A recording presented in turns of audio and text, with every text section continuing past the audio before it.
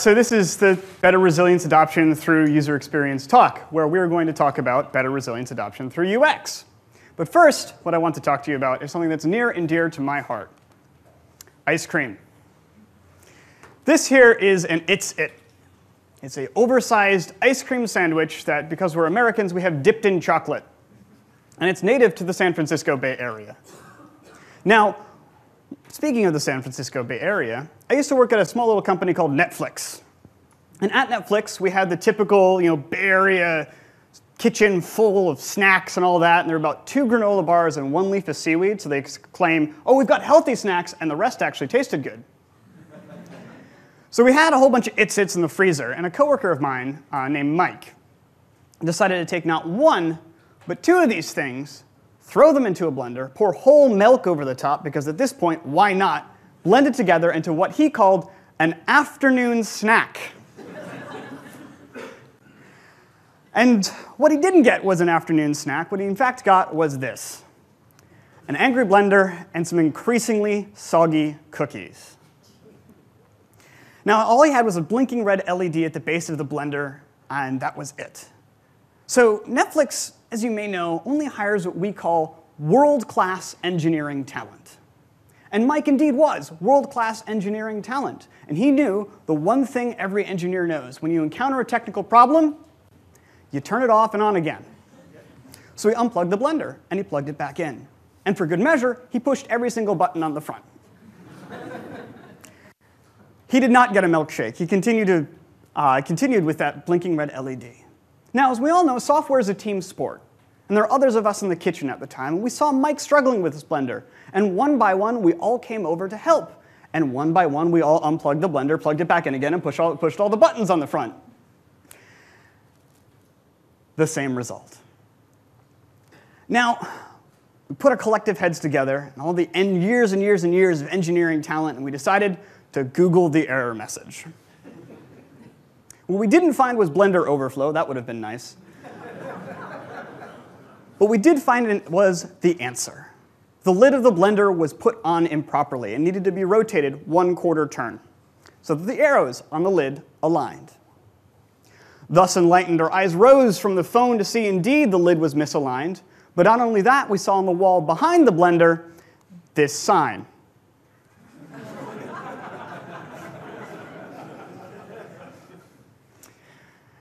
There we go. It's a nice picture. So you can see arrows pointing to other arrows. There's a sentence clearly establishing the problem and how to solve it. And not only that, as you can see there, it's right next to the blender where you'd expect it. So the first lesson you can take from this talk is that engineers don't read documentation. But you didn't need me to come all the way over to London to tell you that. So at this point, you probably got 2 questions in your mind. Who is this guy with the weird Viking helmet, and what does any of this have to do with resilience engineering? I can answer both of those questions. First one, my name is Randall Koutnik. As Nora pointed out, my career resume can be described politely as interesting, and more accurately, like this. Observant audience members will notice the first half of my career did not go well. I worked at 4 separate startups, all of which were catastrophic failures in their own way. But I gained a lot of experience, ended up at Netflix, moved to Slack, and I'm now back at startups because, at this point, I've got to make it. This has got to be the one, right? So along the way, I picked up a bunch of skills in UI engineering, but also building a bunch of tools for engineers, which turned out to be a weird skill set and very useful. We had a second question, and that second question is, what the heck is resilience engineering? Has anyone heard of resilience engineering before? If you haven't raised your hands, I have questions about why you showed up to this talk. But resilience engineering, at least to me, is building systems that remain functional despite unexpected errors. So we're engineers, we build stuff that hopefully the stuff remains functional. And the important part of this is despite unexpected errors. There is, in software, the weird. We've all experienced the weird before. Raise your hand if this has struck fear into your heart. So we know the weird. We know the weird happens. We need to build systems that work with that. It still work despite DNS or some random router in Eastern Europe dying. But I think there's a little bit of a misconception here, because when I said systems, I'm willing to bet you all thought about this. Now, I mean, we don't rack servers anymore. It's unfortunate. That was really cool back when we did. We have the cloud, and we take our software and we deploy it to the cloud, and that's our system. But there's more to it than that. There's our software, there's the language runtime, there's the operating system, there's AWS, there's all the third-party people who are down on the third floor who would love to sell you services. And that's a really complex system. There's an enormous number of things going on there. But that's not the whole system, because we've gotten the most important part, the people, all of you. Imagine if tomorrow morning, every engineer in your company woke up and moved out to the woods. They wanted to build their own log cabin and live off the land. They didn't want to write software anymore. How long would your site stay up? Oh, I'm seeing some nervous faces in the crowd. All right, an hour, a day? You think you can make it to a week? You're probably wrong, but good on you for being optimistic. Because we think like, oh, when we have outages, when we have problems, we love to blame the humans. That's the only time we think of the humans in the system. Oh, it's human error. It's all those idiots around the blender who didn't read the documentation. It's their fault. We found the issue. But in the heat of the moment, the blender didn't work. And in fact, we have an entire career path now specifically around being the human part of the system that keeps the system working and resilient. It's called site reliability engineering. You can have a whole life just doing that. So I want to stop thinking about human error and start thinking about this way. This system is resilient because of the humans in the loop, not despite the humans. We don't need to replace the humans with AI ops or something like that. We need to augment the humans. So how does this change how we think about systems? This is the old way. We've got down in the corner, we've got all sorts of different things. We've got the programs and our databases and our tests and our release engineering suite and all of that. That's one way of thinking about this. But we can add in the humans. And up in the humans, this is where all the work's getting done. All of the coding and the monitoring and the thinking and the whiteboarding and the endless meetings, which we may not categorize as work, but we still do them. And in the middle, there's this big, bold line. This is what's called the line of representation. This is because we can't just look at a computer and tell what's going on. That would be great if I could just stare at my laptop, see all the ones and zeros coming down like the Matrix, and just understand everything that's happening. But that isn't true. Instead, we've got monitoring, we've got logs, we've got coding, we've got some, the blinking lights, AWS console, all sorts of things to tell us what's happening in the system. And these may not be accurate, as we've all seen AWS's status page. And these may not be, show us the whole picture. And because of that, everyone has a different idea of how the system works. You may work in a different part of the company and only know your part of all of the microservices, the 1,500 microservices you run. Or you might just exclusively be on the front end and only know how the front end works. And so what I do, and what I'd like to share with you today, is how to study that line in between. Look at how people interact with the systems, how they learn about the systems, and where the confusion happens, where people misunderstand things or don't, and why. So let's start talking about real-world case scenarios. As I said, I used to work at Netflix. It's a QCon talk. I need to mention either Netflix or the Accelerate book. And at Netflix, I worked on the Atlas team. Atlas was a massive metrics database. Now, what does that mean? It means that we had, as I'm told, 7 bajillion servers at Netflix. We used to run AWS entirely out of servers because infinitely scalable cloud was not enough. And that sounds cool, but it wasn't in the moment. And having that many servers, while pretty cool, isn't very useful if you don't know what's happening.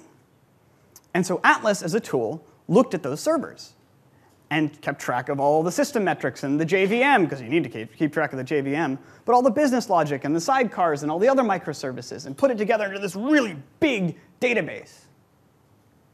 And not only that, you could query all this information in the database and do really cool things like, oh, here's my metric, and then we're going to look at the week-over-week metrics, and then take the second derivative of that and calculate a rolling count of the previous hour, and then alert on this and that and that and that.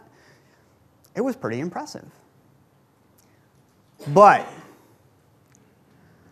in order to do any of that, you needed to write Atlas stack language, which looks something like this. Got it? Easy, right? You just start off with the alert test cluster and the requests per second, and then you sum it, and then you duplicate it, and Des and I worked on that team. I can't tell you what this query does.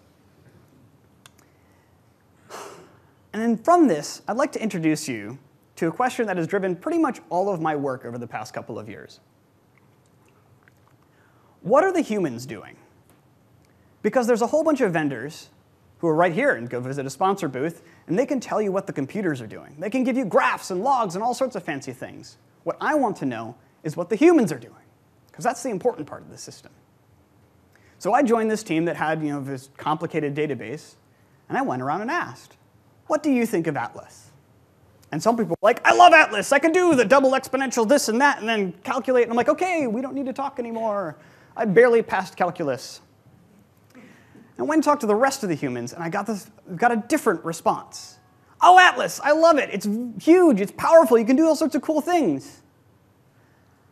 I just don't use it. Oh?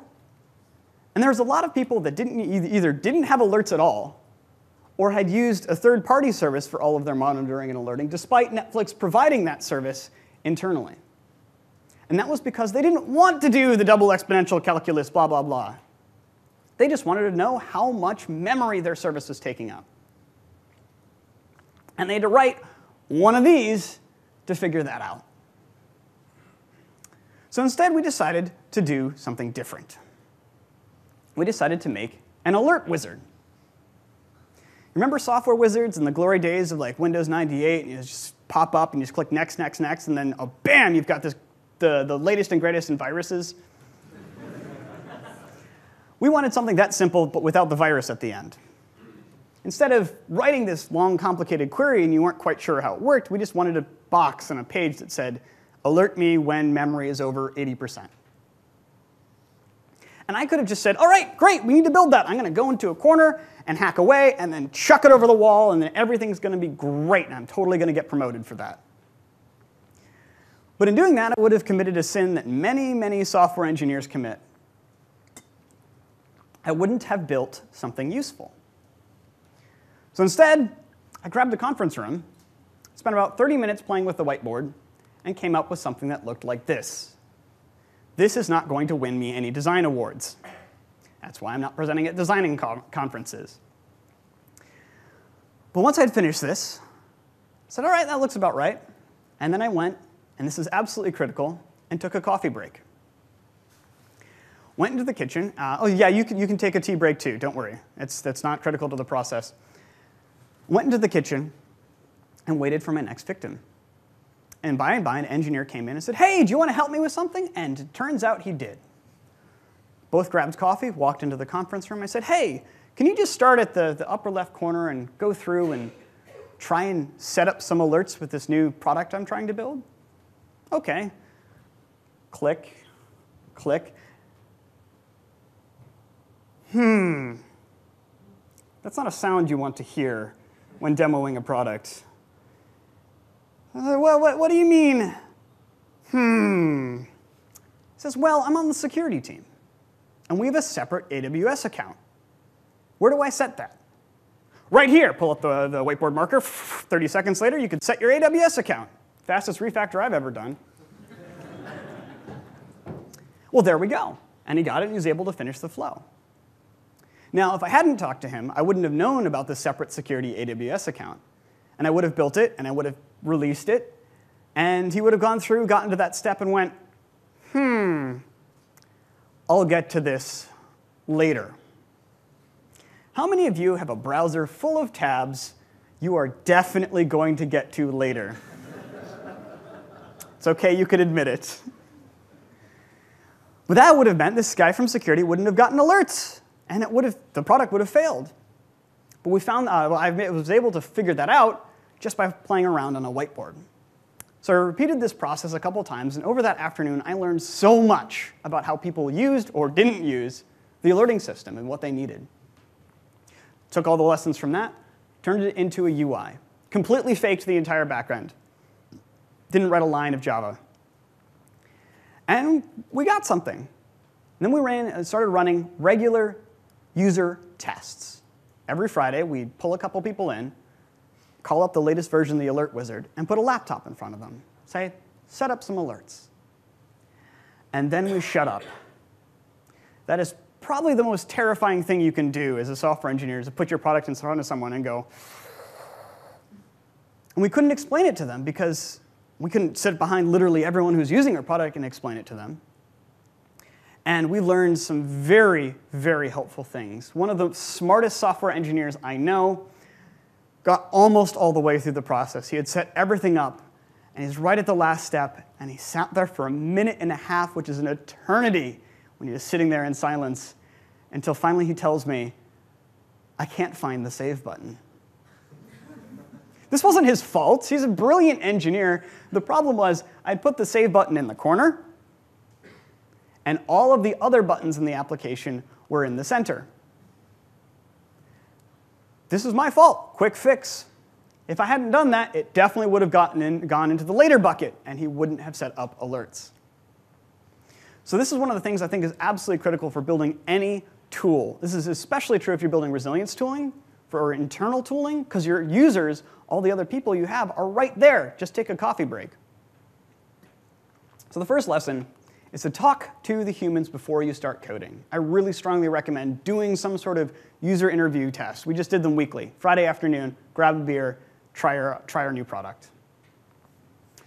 Now, Netflix, as you probably know, is a fairly operationally mature company. There's a lot of smart engineers doing a lot of smart engineering. What happens when that's not the case? And now you know where I got the helmet. Norse was a startup. It was the 4th tire fire on my resume, and the final one, thankfully. And at Norse, what we did was something called cybersecurity threat intelligence, which is a really fancy way of saying we let the bad guys attack us and took notes. And we'd sell the notes to whoever wanted to hear about what the latest attack was, what attacks were so old they've become retro and are cool again. And the most, probably forward-facing part of our product was the threat map. Has anyone seen something like this? Yeah, a couple of hands. And what we showed there was kind of live attacks. I wish it was still up to show you, but I don't have that anymore. And you can see all these lasers pinging around as mass port scans from college students in China and all that went around. Problem was, this code base was awful. It was originally developed by a contractor who just kind of threw it together and handed it to us. And then it kind of just jumped from team to team to team as people would add a little bit of a feature and then just go, no, it's your problem now, which is, of course, the best way to develop a code base. In fact, there's a snippet of JavaScript on there that would refresh the page every 5 minutes. Otherwise, it would freeze and become unusable over time. I guess one of the themes of this is memory leaks are bad. And so this finally landed at my feet, because I had just joined, and I was the novice at the company. I made the mistake of going, yeah, we can totally take that on. I was a tech lead, and I had 2 people reporting to me, and our job was to take this trash fire of a code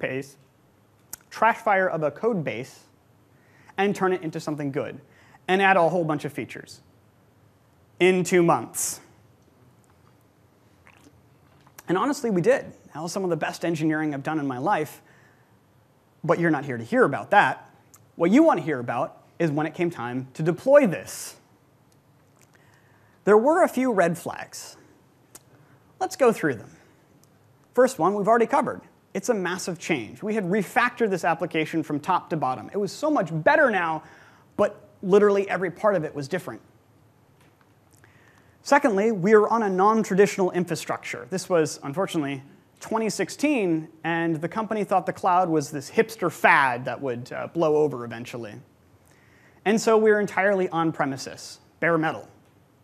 Doubling down on that, we thought Linux wasn't cool enough, so we did BSD instead. How many infrastructure engineers out there do you think are experts in BSD? It's a very small number. To make matters worse, we didn't have an infrastructure expert handling our infrastructure. We had me. And so the person in charge of doing all the infrastructure work was a UI engineer by trade. How many UI engineers out there do you think are experts in BSD? I can tell you, I am not one of them.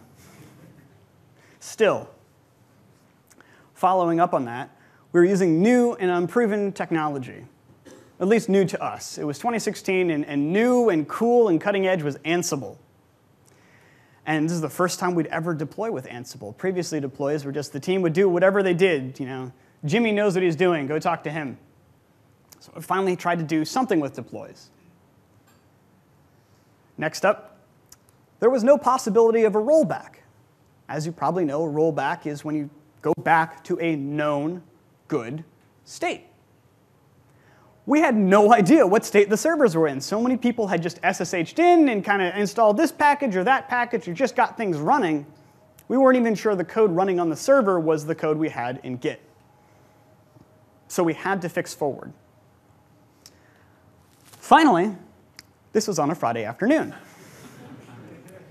And I know those of you who are extremely online and have active Twitter accounts know that we should deploy on Friday, right? We should be confident in our deployment process that will catch problems that won't wake us up on Friday night.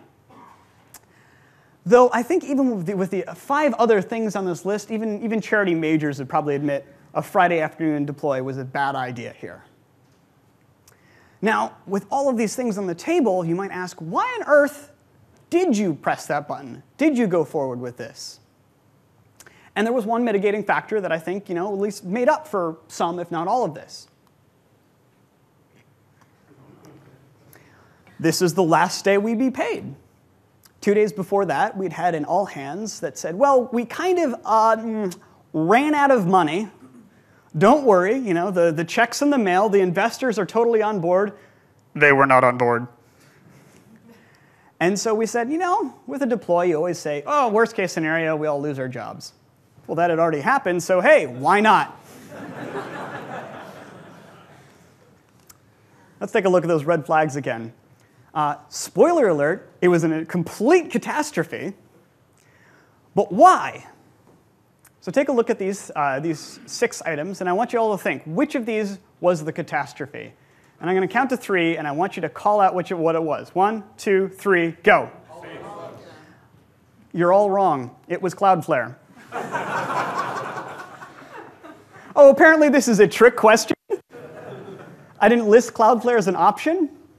Well, as it turns out, a while ago, the CTO of Norse had added Cloudflare to the site and didn't bother to tell anyone.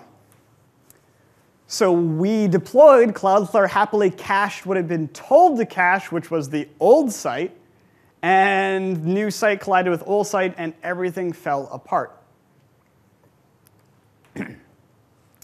So we made the news.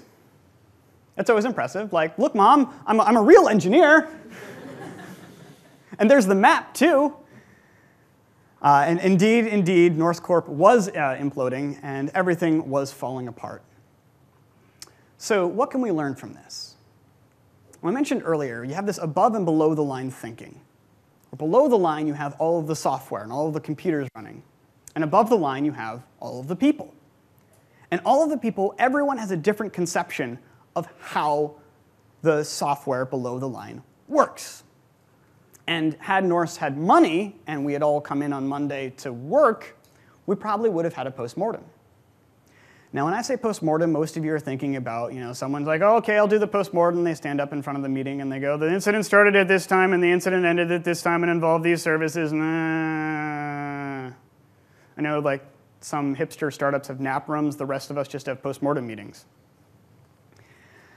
And instead of that, instead of just kind of listing off a static timeline of everything that happened, look into postmortems as a way of thinking, what surprised you?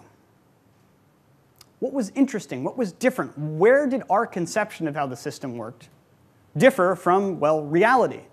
Because if we knew what we were doing, it wouldn't have gone down. I hesitate to call what we were doing at Norse release engineering, because I think that kind of besmirches every release engineer out there. But what does this look like when it goes right? What does this above-the-line thinking about the humans in the system look like when you apply it to release engineering at a company that has, customers. And to that, we need to go to my previous job at Slack.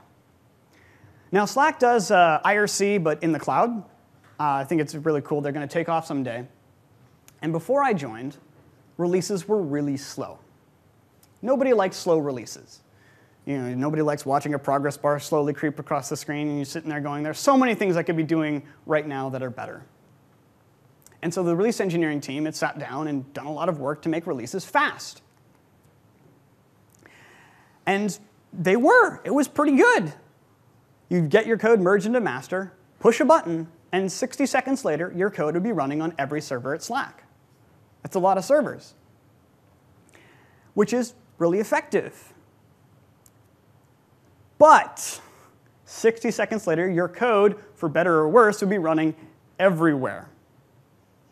So let's go back to that question I asked, what are the humans doing? As it turns out, not much. What people were doing is clicking the button, and as it deployed, they'd go start doing something else. They had OKRs to work on, and KPIs, and TLAs, and SLOs, and all sorts of management speak for continue working. They didn't have time to babysit deploy after deploy after deploy. In fact, one story I heard is about someone who was out at lunch, pulled out their phone, pressed deploy, put their phone away, continued eating lunch as all of Slack burned down behind them. A bunch of you are suddenly realizing why Slack was so flaky. And in fact, once again, look, Mom, I made the news. Something had to change. And this is actually, I joined the release engineering team at Slack a week before this article was posted. So out of the frying pan into the fire. And so something needed to change. So we could just come up with a policy that says, everyone only deploy good code. Don't deploy bugs. And that would not have worked. Instead, we needed to think about this above below the line. If you look above the line for the deploy process at Slack, where are the humans? They aren't there. They're off doing other things. So we need someone in the loop to handle the weird. And we came up with a new role called the deploy commander. And a lot of companies have a role like this. It's someone who sits there for 4 hours and just babysits deploys. It is not a fancy, great job. But honestly, to credit the humans at Slack, a lot of people volunteered for this. Volunteered to sit there and watch graphs for 4 hours straight. And this worked. This was good. We were able to have someone in the loop as we deployed. We didn't deploy 100% immediately anymore either. We were able to say, all right, let's deploy it a little bit and have a human watch. So when things get weird, they can go, oh, right, Jane was working on that feature. Let me ping Jane and make sure that she knows what's happening here. And then, oh, OK, so that's normal. We can move forward. Or maybe it's not normal, and I hit the big red button. So this worked, and things improved a lot. Customer service actually let us know and said, thank you. We've had, for the first time, no tickets in a morning, and we're able to finally relax. We finally put a human in the loop. But things weren't perfect there. There was a lot of things. Deploying a product like Slack, there's a lot going on. And so we wrote up this huge document detailing every single thing you needed to do every single time you deployed. Looked something like this. Let's all read that for a quick second. What was your favorite part? Mine's the 4th page. And what had happened was, some diligent humans signed up and got on the deploy commander rotation and read the whole thing. Good for them. Then they went through and deploy commanded for 4 hours and then went back to their regular day job. Then, remember I said a lot of people signed up for this. 2, 3, 4 weeks later, they'd come back.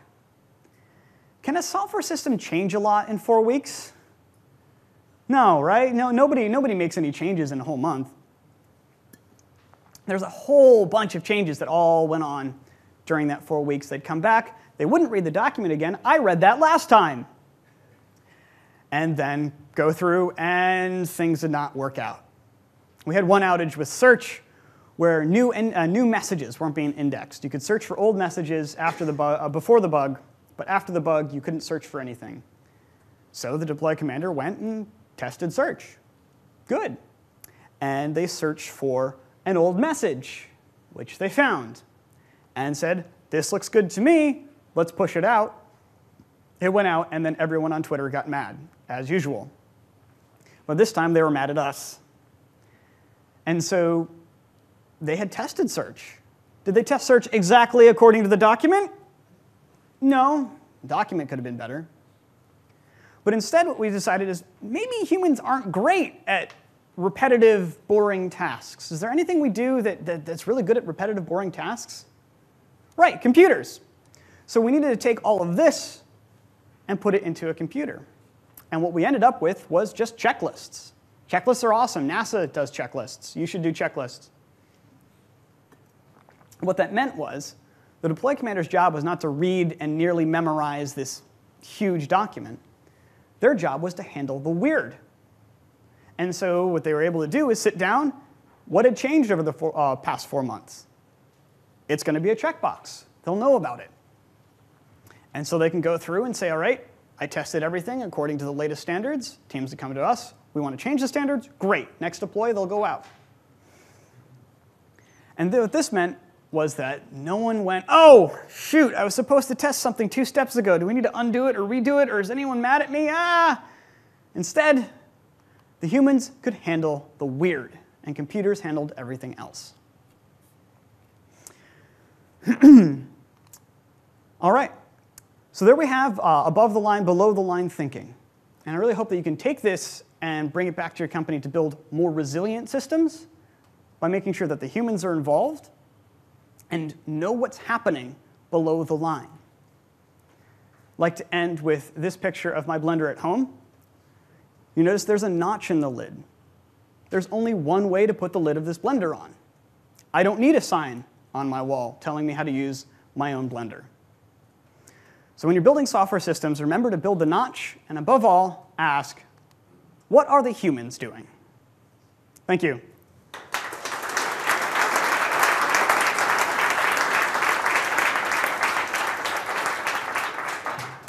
All right, thank you, Randall. Let's kick it off with some questions. Does anyone have any? Yes.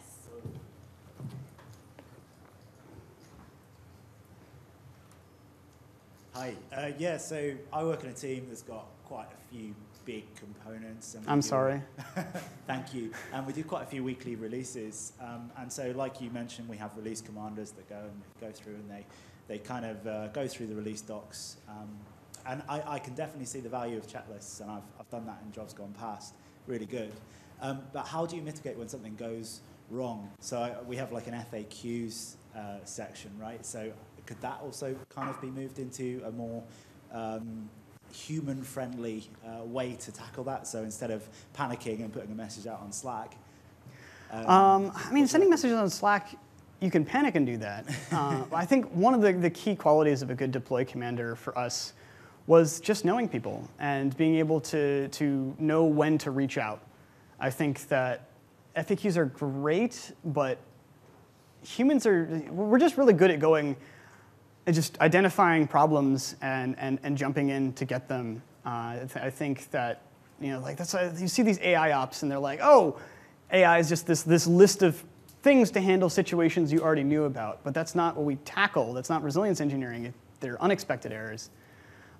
So I think being able to clearly say, like, these are the changes that are going out. These are the people who are responsible for those changes. Super helpful. I know who to contact to say, like, is this normal? Because I might say this huge spike, and someone say, oh, yeah, that happens every time. Cool. Thanks very much for the talk.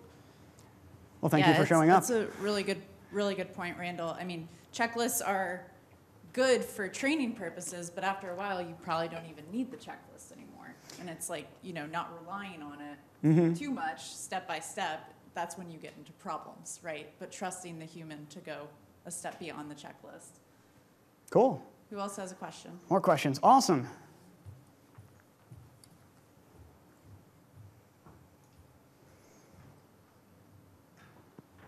Very far away. Yeah, I do have those. Great entertaining talk, quite informative. Thank you. If you, how much better do you think you'd do now if you went back to some of these car wreck stories you told us about, and were faced with the same situation again? That is a really good question. And to answer that, I'm going to talk about video games. I used to play Overwatch a lot. It's a 6v6 first-person shooter. And I was not very good at it. And I'd ask my friends who were really good at it and show them, like, hey, there's this situation. How should I have handled it? All of a sudden, 3 people are coming at me, and I didn't have any backup. And they'd say, well, let me rewind the video a bit. And a minute ago, you went that way. You're never going to be able to handle the situation over here. You need to understand all the things that led up to that situation. And there's a whole bunch of decisions I had made throughout the entire game that really led up to that situation. So you could never say, like, oh, this is the issue. And so I think one of the changes I would have made is never joining those companies in the first place. To be honest, there's a couple big giant red flags. It was early on in my career. I didn't learn to identify them. I think, and I explicitly give this advice out now, like, if you are new to the industry, do not join a small startup. There is no mentorship available. Not to say like that's a bad thing. They just don't have time to provide that mentorship, and you will grow slower, and I grew slower because of that, and I wasn't able to handle all of the things that went wrong. So early on in your career, now that I'm further on in my career, what would I have done differently at those companies? I think, honestly, one of the biggest things and problems there was people, because computers are easy, and I think there's a lot of situations that I handled personally wrong because I thought I was right, and I thought being right was all that was needed, and I didn't know how to build a consensus, and I didn't know how to talk to people and meet their needs, rather than just going, my way's the right way. So does that answer your question?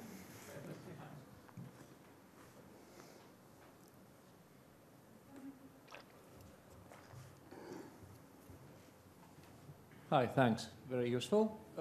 Obviously, everyone is a user, right? Mm-hmm. From this perspective, it felt like more dev experience and ops experience because those were internal users. And what I didn't get the answer for, and what your original question why I came to this talk was, I was hoping to see some techniques how to conceal disasters from public using user experience.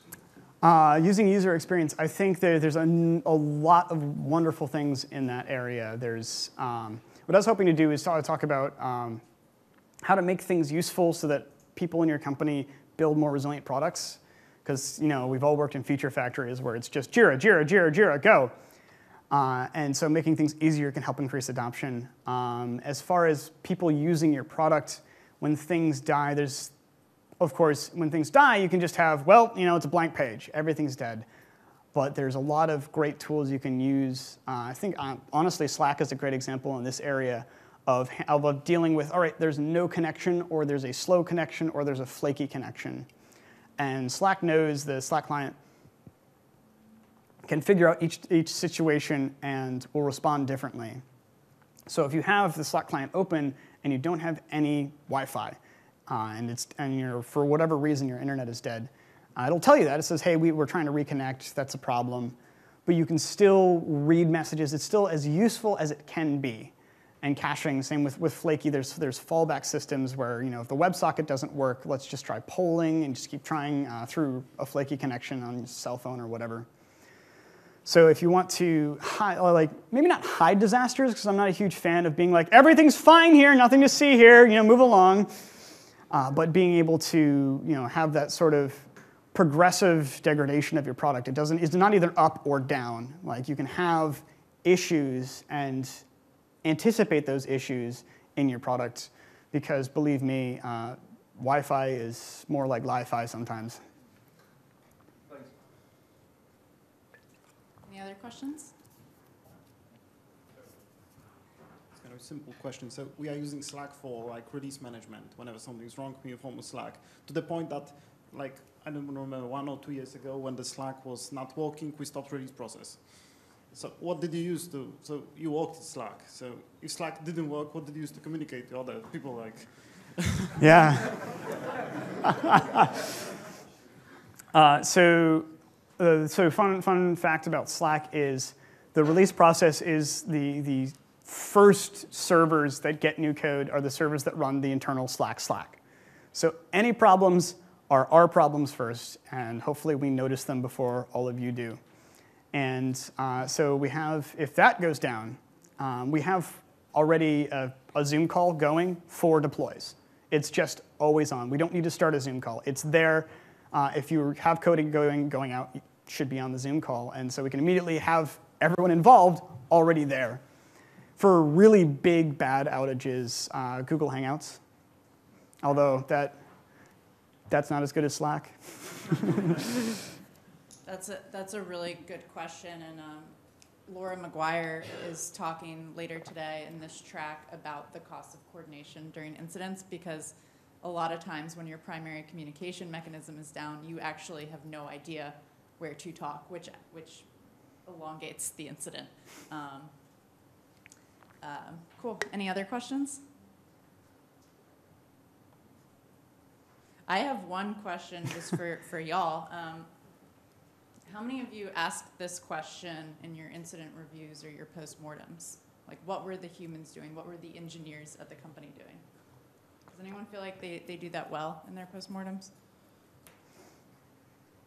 Yeah, not a lot of hands, but it's a big part of the system, as Randall pointed out today. Awesome. Well, thank you all for coming. Let's give another round of applause for Randall.